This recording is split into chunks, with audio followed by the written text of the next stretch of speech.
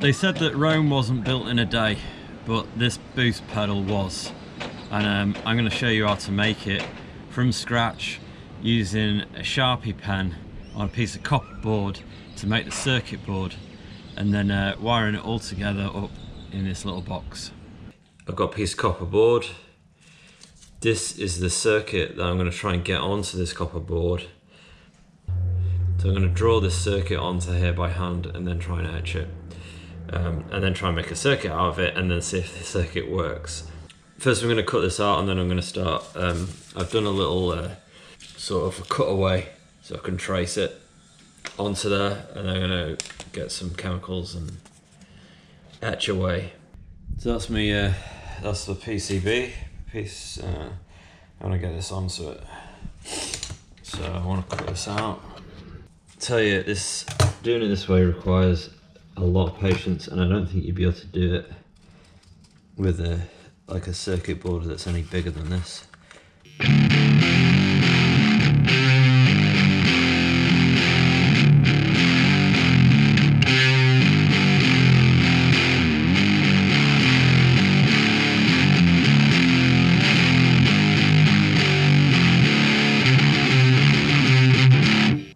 There we have the circuit on there. Alright, so I'm wearing stupid glasses because I'm going to be dealing with ammonium persulfate. You can get this from any kind of electronics store or hardware store. It's known as PCB etching agent. It says mix 1 part crystals, like they're little crystals, with 5 parts of water.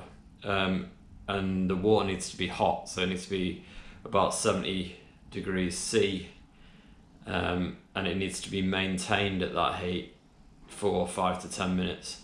I've done this before, and just use hot water and just put this in it. It's kind of simple. It does work. Anyway, I'm going to try and do this with my PCB. So this PCB we're going to try and etch.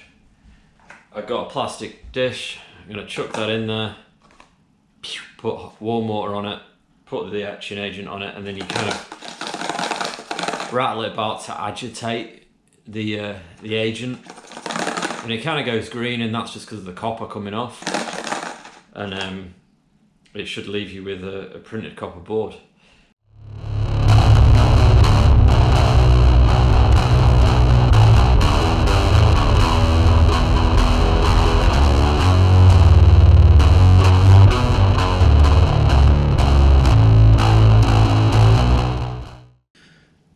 So that's worked pretty well.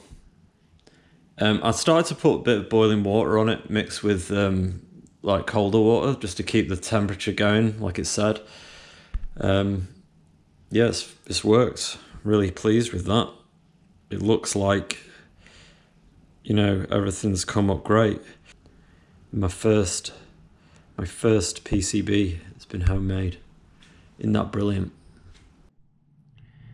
Okay, so I've been using a 1mm drill bit to drill the holes, and then because I've got a mini 3-pole double throw that I want to stick in here, I've done holes that are probably 2mm, which isn't ideal. I should have done 1.5mm. It's got a little bit of copper to get itself attached to. I'll just wad it up with a bit of solder, I reckon.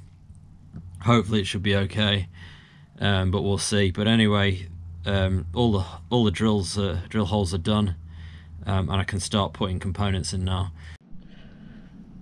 Alright, so I'm about to solder in my first little bits of component. Obviously I'm just putting in the 9V and the ground in there. So that's what we've got. The first bit, 9V and ground. So I'm not going to show you me doing all of this. I'll skip to the bit where I've done it all.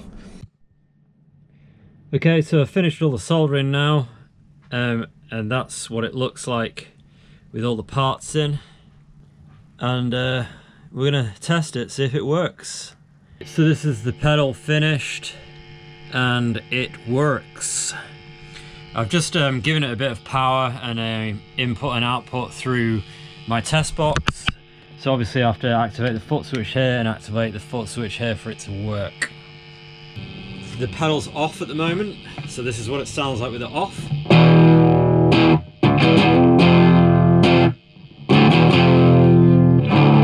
Obviously it's a clean boost, so it's just going to boost that signal. I'm going to activate the switch now.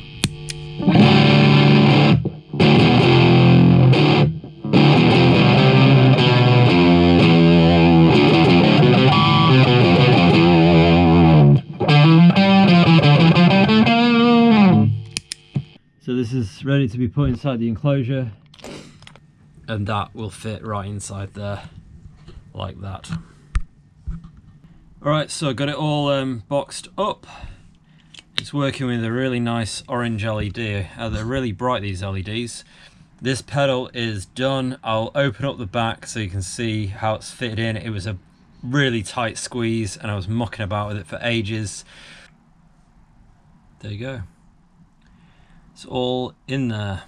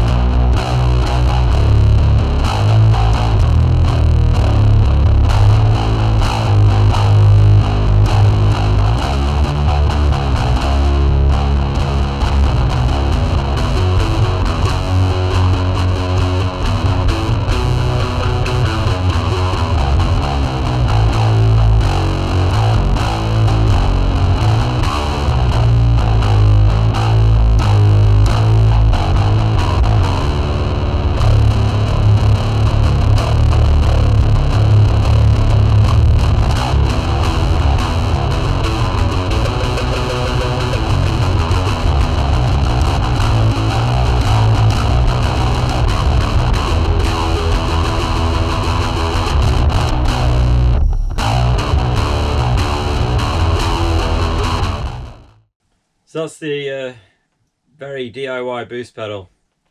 Thanks for watching. I'll see you next time.